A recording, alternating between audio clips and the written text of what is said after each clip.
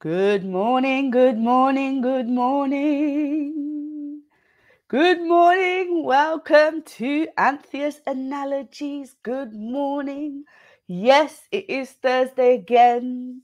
I have missed you all. How has your weeks been? Good morning, good morning, good morning. Give me a message in the comments. Let me know that you're with me. Good morning, Ermin. Lovely to see you. Good morning to you all. Come on in. It's that time of the week where I take something, compare it to something else to better understand the Word of God. And no analogy can explain God. So if the analogy may not work to its full potential, I have a hashtag. Don't resist. Relate to the message that I'm giving. Good morning. Come on in. Come on in. Give me a message. Let me know that you're with me. Good morning. Now, this one is named Learn the Lesson. This is number 86. Learn the lesson. Good morning, Vera. Lovely to see you. Morning, morning, morning. Come on in. Learn the lesson. So, this morning, I was listening to something a couple of days ago, and this one dropped in my spirit. Now, I don't know if you guys remember, I may have explained this before. If you guys remember, when I was growing up, our heating system was something called a paraffin heater that used to sit in the middle of the room.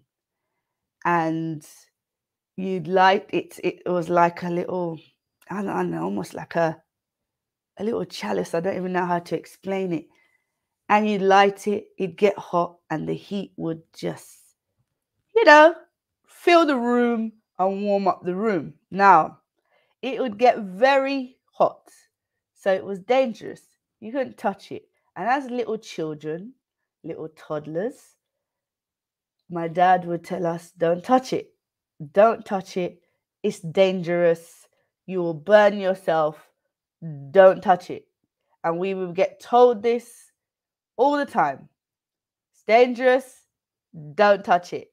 Now, my brother, being inquisitive as he is, as a little child, he was going, creeping slowly towards it. Slowly, slowly. You could see he just wanted to touch it. He was going to touch it. And my dad could see him. My dad could see him, but he needed him to learn the lesson. And so he allowed him to touch it. And instantly, you know, he touched it and he let his hand go, whatever. Slightly got burnt. He felt the heat. And he never once went back to touch that paraffin heater. I've always remembered that, and I don't know why. But it was a lesson. It was a lesson. Through the little pain of getting your little fingers burnt because you didn't obey or you didn't listen, he then learnt the lesson and never touched it again. Never touched it again. And sometimes it got me thinking about when we're going through things in life, painful things, challenging things, and we think to ourselves, well, why did I have to go through that? Why me? Why is it always happening to me? But then God placed in my spirit to say, well, I'm in control of all things. And you going through this pain or what have you, it's within my power to prevent you from going through it. But there's something I need you to learn through going through this. The outcome through going through this is going to bring you closer to what I have for you and closer to learning what it is I'm trying to teach you and develop you in your walk and journey with me. Now, I just want you to comprehend that for a moment. Comprehend that for a moment.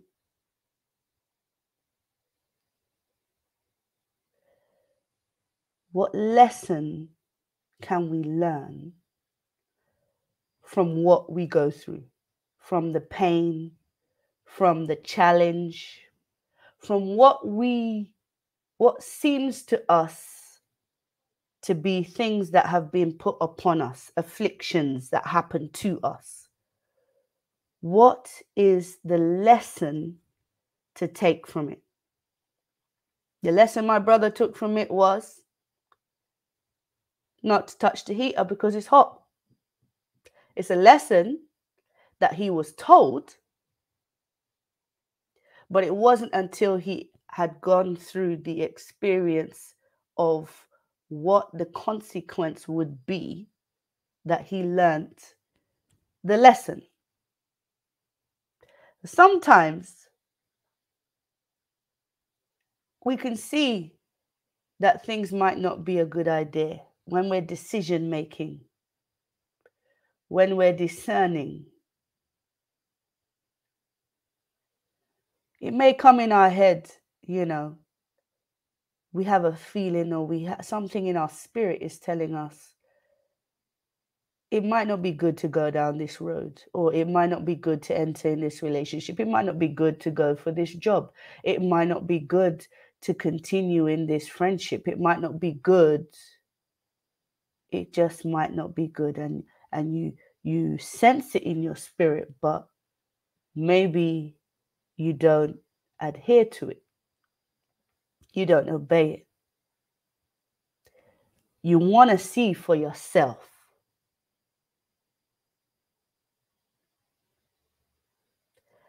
And so you go through. And then a lesson is learnt when you go through and realize, well, actually, maybe I should have followed what my mind was telling me, or that feeling that I had, or that unction that I kind of knew deep within me wouldn't be beneficial for me. And so when we're looking at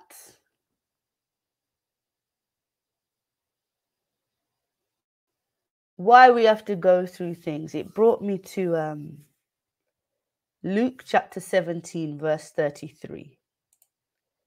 Luke chapter 17, verse 33, which says, if you cling to your life, you will lose it.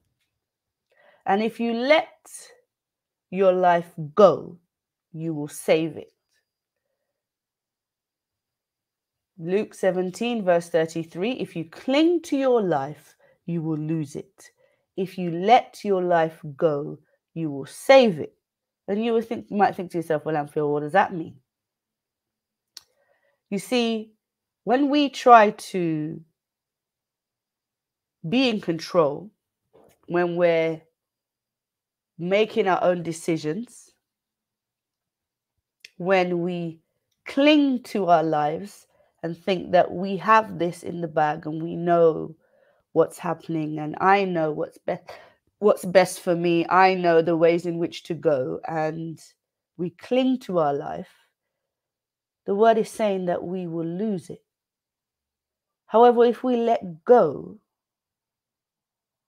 if we let your life go, receive from the Lord guidance in the steps in which way to move, how to move forward, you will save it. Now, another thing God gave me was the story of Joseph. Joseph's experience. Now, this you can find in, I'm going to read Genesis 45, verses 4 to 8. Genesis 45, verses 4 to 8. Now remember, Joseph was taken by his brothers and literally thrown into a pit, left to die, sold him to slavery because Joseph had a gift from God in interpreting dreams. And he came telling them he had this dream and how they were going to bow down to him and this and that and the other. Jealousy took over. They took him, they sold him to slavery, got rid of him because he was the father's favorite. Joseph then found favor as a slave in Egypt with Pharaoh because he interpreted the Pharaoh's dream and helped him out. Pharaoh made him the commissioner. And so when the famine hit, Joseph was the one in charge of dishing out and cultivating the food and, feeding families. And so the brothers returned, the brothers now seeking food for the family had to go to Joseph, didn't recognize him. And this is what Joseph said to them.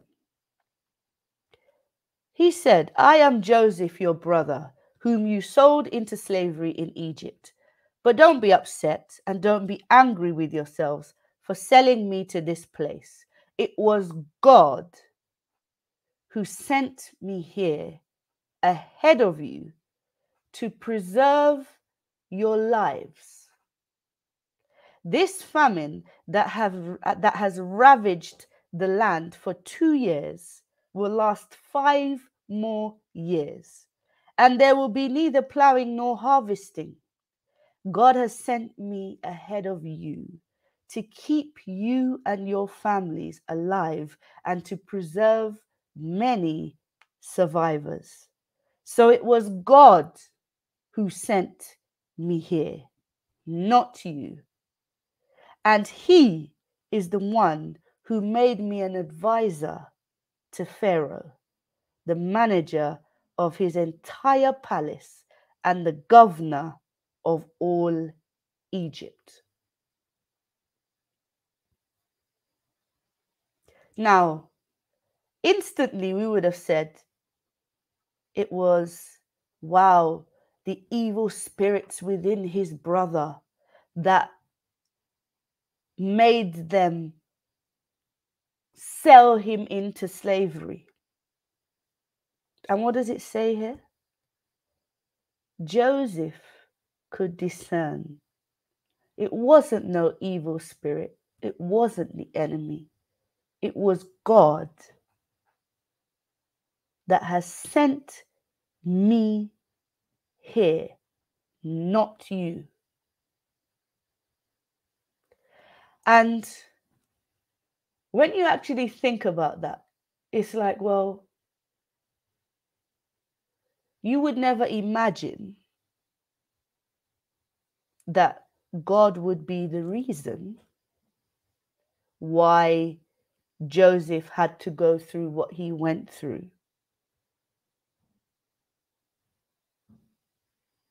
in order to save and preserve the family.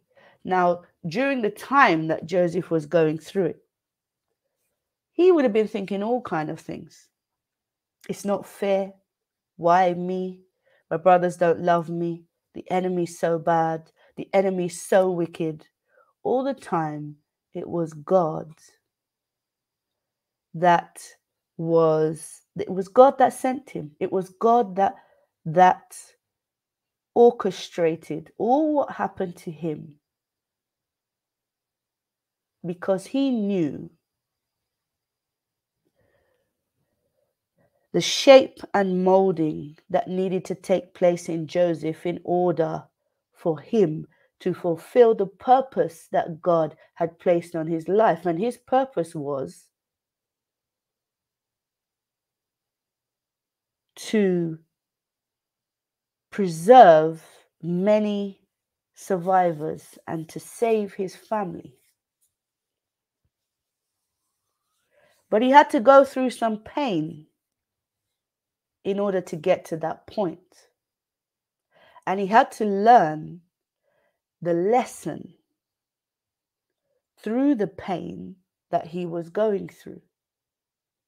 Now, whilst Joseph was going through what is, terrible, traumatic, being cast away from your family, sold into slavery, thinking that your brothers don't love you, your whole family don't love you, you're cast away into slavery. If in that whole time he sat just complaining about his situation,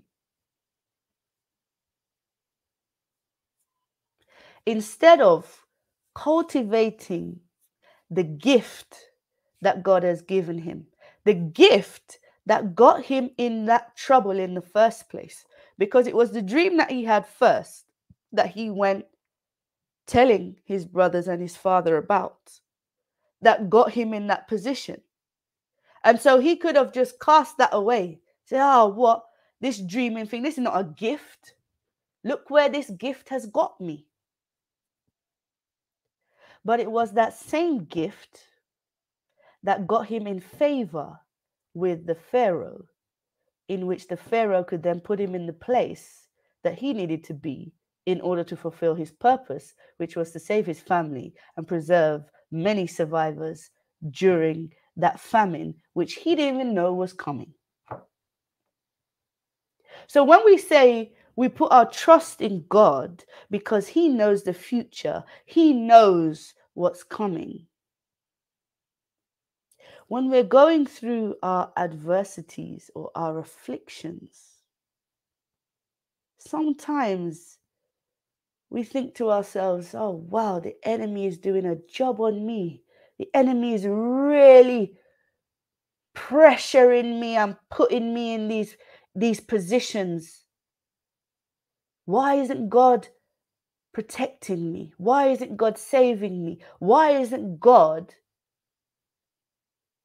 preventing me from having to go through this? Why is it so difficult? I thought when you follow God, things would be a bit simpler, a bit more comfortable, convenient. All the time. It's not the enemy at all. It's God. It is God. We do not lean on our own understanding. That's what the word tells us. We're not to lean on our own understanding. Joseph didn't understand why this was happening to him. But he put his trust in God and leant on God's understanding of the situation. He honed in on the gifts that God had given him. He let the Spirit lead him. And he then was able to come through and be the person that God created him to be, shaping and molding him through the pressure. Now, this then got me thinking to how are diamonds formed? How are diamonds formed? Now, diamonds are formed, right? I looked it up. Diamond formation occurs when carbon deposits deep within the earth, approximately 90 to 125 miles below the surface, and are subject to high temperature and pressure. That's how diamonds are formed. The gem so beautiful, so valuable. It is formed when it is subject to high temperature and pressure. Sometimes, people, we have to go through high temperatures. We have to go through some pressures we have to go through some challenges. And where we might be thinking it's the enemy that is attacking me, doing to me, it is actually God shaping and molding. If you think about everything that you've been through, had you not been through it, you would not be the person that you are today.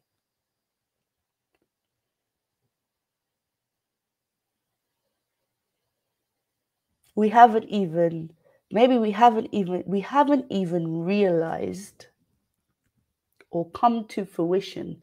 We're still in the moments of pressure and high temperature that is actually shaping and molding the diamond that God has created us to be.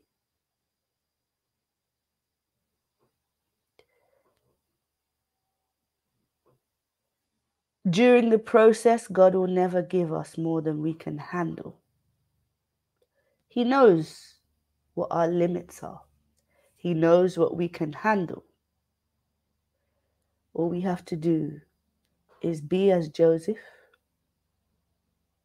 Instead of sitting and complaining about why I've had to go through this, we look at the lesson. What's the lesson to learn? What's the thing that God has gifted me with? What's the thing that I need to hone in on and grow? Let me stay close to the Lord because He will protect me. He will lead me through. He will deliver the lesson. Let me stay close to the Lord to discern and to learn what the lesson is that God is trying to portray through what I'm going through.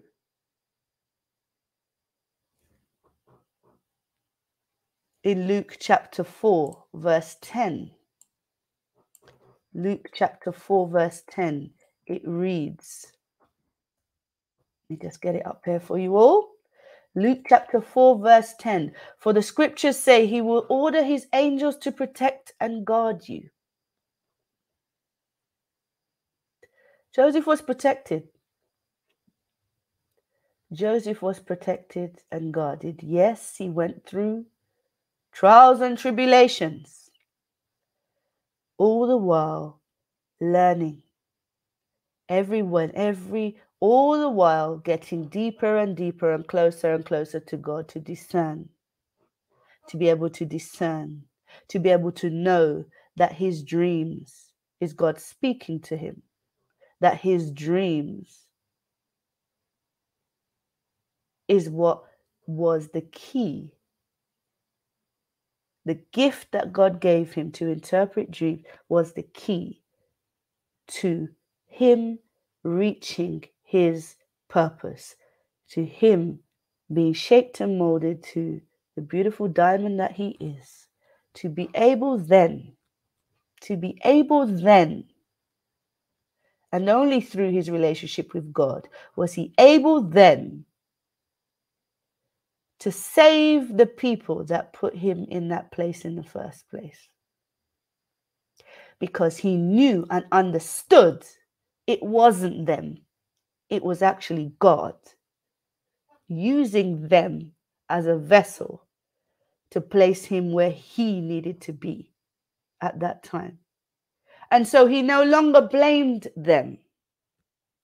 That's the lesson to learn also. He no longer blamed them because God actually was the one who used them as a vessel to put him in slavery in order for him to learn his lesson.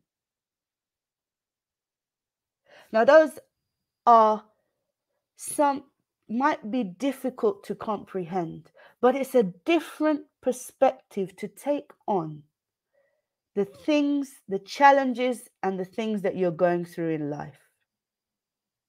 What is the lesson that the Father is trying to teach you. Like my brother, you may have to get your hand burnt a little bit before you actually take on the lesson to know the dangers, to know to steer clear, to know to be led, to know the ways in which to go, to have that discernment to know, yep, this is the way to go. I may not understand, because we're not leaning on our own understanding. It may not make sense. It may seem like everything and everyone is against me. But I put my trust in the Lord because I know He is the one in control. And actually, He is actually shaping and molding me in this process. I know and understand that I need to go through some high temperatures and some pressure in order to deliver the gem, in order to release the gem in me, the diamond in me. Because God created me to be a diamond. And so He's shaping and molding me to be the best diamond that I can be. And that requires going through some high temperatures and some pressure.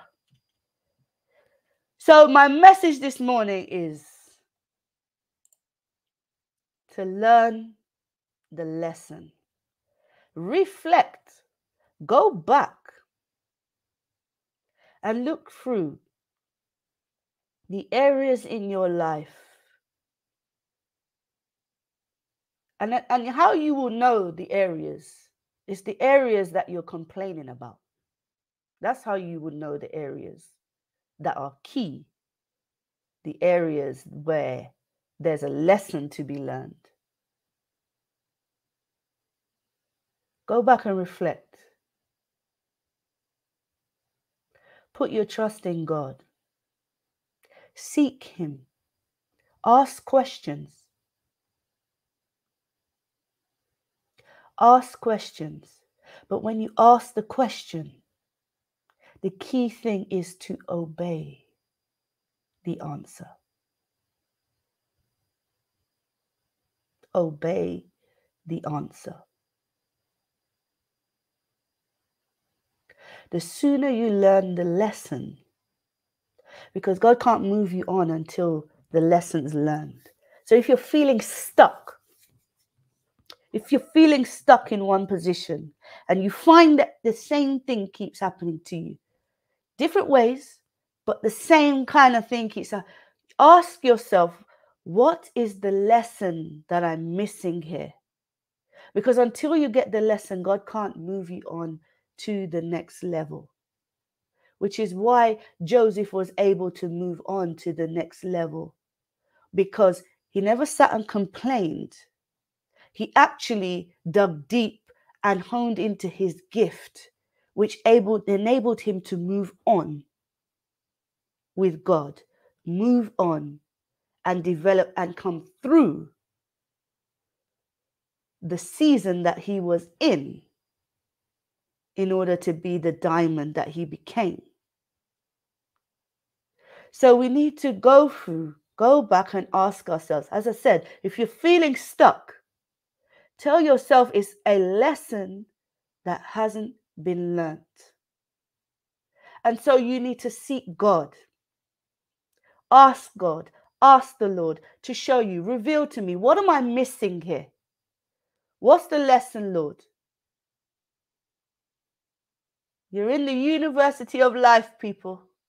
The university of life. And sometimes we don't listen to the lecturer. We don't listen to our teacher. We don't listen to our God and Savior.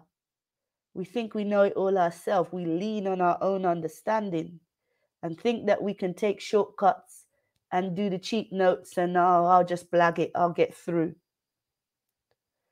There's no blagging in life. We have to learn the lessons. So go to your lecturer. Go to your fellow colleagues. When I was in university, group work always helped. When you're working in groups, because you can together with fellow believers. You can journey that together and learn from each other's experiences, because they're learning lessons the same way you're learning lessons. And as each of us are learning our own lesson, we learn from each other, all at the same time, going back to the source, going back to our teacher, trusting in his leading as to what it is he's teaching.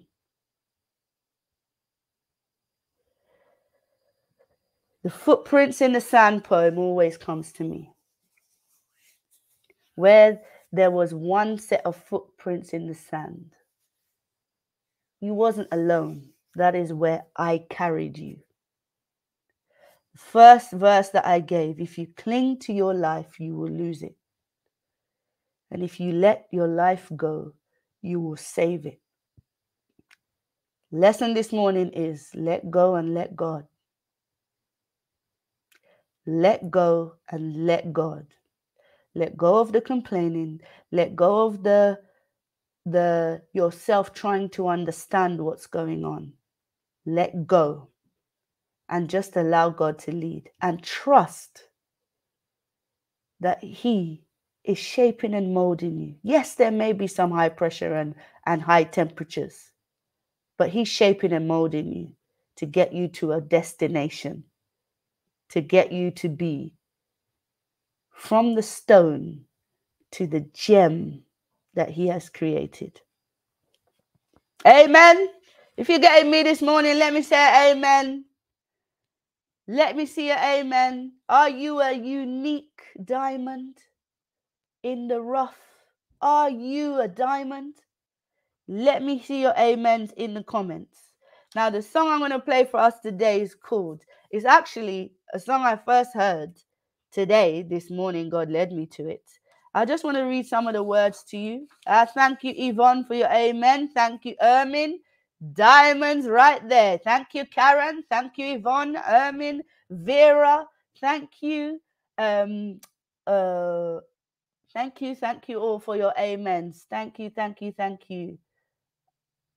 you. Amen. Let me read some of the words here. In the song, it says, it makes no difference what you're going through. You're going to make it. God's going to see you through. Hold your head up. Put a smile on your face. This is another test. It won't last always. Another verse says, I know you've been hurting deep down inside. Let me encourage you. It's going to be all right. Troubles and trials come to make you strong. Keep on believing. You keep holding on. People, we keep holding on. We keep on believing. We keep trusting in the Lord. And know he will bring us through. So trust in him. It may not look like you want it to look. It may look as though the enemy is on your life. We give the enemy too much credit, people, when actually it is God shaping and molding us to be the diamond that we are. Engi, thank you for your amen. Hey, Karen says, shine bright like a diamond. That brings another song into my head, but we won't go there. Let's listen to God's Got a Blessing.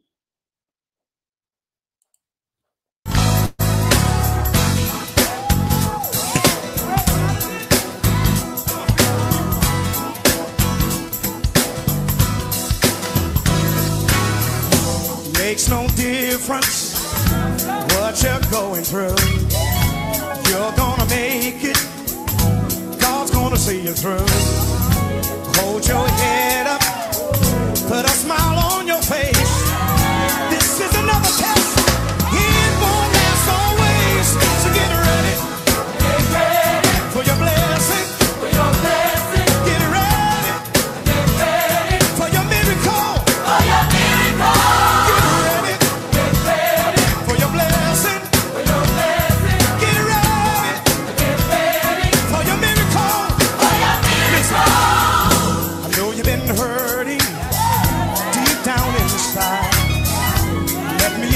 encourage you.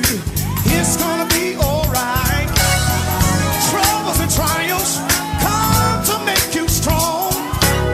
Keep on believing. You keep holding on. Get ready. Get ready for your blessing. For your blessing. Get ready. Get ready for your miracle. For your miracle. Get ready. Get ready for your blessing. For your blessing. Get ready. Get ready for your miracle. For your miracle. Thank you, Jesus.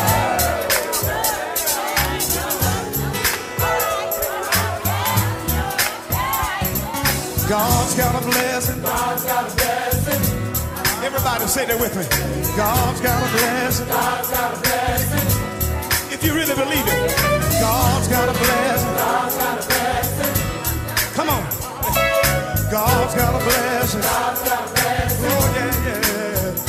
Come on. God's got a blessing. God's got a blessing. God's got a blessing. God's got a blessing. God's got a blessing. God's got a blessing. With your name on it. With your name on it. God's got a blessing. God's got a blessing. God's got a blessing. God's got a blessing. God's got a blessing. God's got a blessing. With your name on it. With your name on it. With your name on it. With your name on it. With your name on it. With your name on it. With your name on it. With your name on it. With your name on it. With your name on it. With your name on it. With your name on it. With your name on it. With your name on it. How many of God's got a blessing with your name on it? Come on. Sing this with me. Come on, say. God's got a blessing. God's got a blessing. Everybody. God's got a blessing. God's got a blessing. You say God's got a blessing. God's got a blessing. Come on. Everybody say God's got a blessing. God's got a blessing. Come on, Jay. God's got a blessing. God's got a blessing. God's got a blessing. God's got a blessing. God's got a blessing. God's got a blessing. With your name on it. With your name on it. God's got a blessing. God's got a blessing. God's got a blessing. God's got a blessing. God's got a blessing. How about you? With my name on it. With my name on it. With my name on it. With my name on it. With my name on it. With my name on it. With my name on it. With my name on it. With my name on it. With my name on it. With my name on it. With my name on it. With my name on it. With my name on it. With my name on it. What do you say? With my name on it. With my name on it. With my name on it. With my name on it. With my name on it. With my name on it. With my name on it. With my name on it. With my name on it. With my name on it. With my name on it. With my name on it. With my name on it. With my name on it. God bless you. Thank you for coming. And I love you.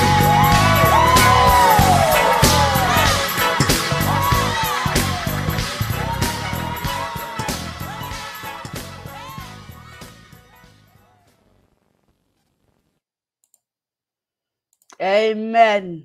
God's got a blessing with your name on it. Amen. Engi says, God's got a blessing with my name on it. Beautiful song. Amen. Beautiful song. Never heard it before. God led me to it this morning, people. And 2 Corinthians 9 verse 8 came up at the end. And God will generously provide all you need. Then you will always have everything you need and plenty left over to share with others. Joseph was able, and it was within his power to share with others, to really preserve for others. And it was in his remit. You know, he could have turned around and said, you know what? I'm not giving nothing to my family. But he did, because God put him in that place to preserve his family. It may seem as though a harsh lesson was learned. For example, you may think, oh, my dad, how could my dad let my brother go and touch the heat and get himself burned, because he knows it would have burnt him. But he wanted him to learn the lesson. And his sisters, us as his sisters, were we able to learn, have been able to learn that lesson through witnessing it also, which is why fellowship with brothers and sisters in Christ is so important, because you get to learn their lessons also. without having to go through the experience of the pain. And so, understand, it was God that orchestrated for Joseph to be in the pit. And it's all about what you do in the pit whilst you're being shaped and molded that will determine whether you develop into the diamond that you were created to be. Amen. Amen. Great revelation and lesson this morning, people. Take it with you, reflect on it, and change your perspective. It's all about what you do in the wake, people. It's all about how you see things, how you relate. This should better able help you to maybe even forgive the people that have hurt you, because understand it happened for a reason. It's for you to get a lesson, and God was in control. Amen. Amen. Have a blessed day.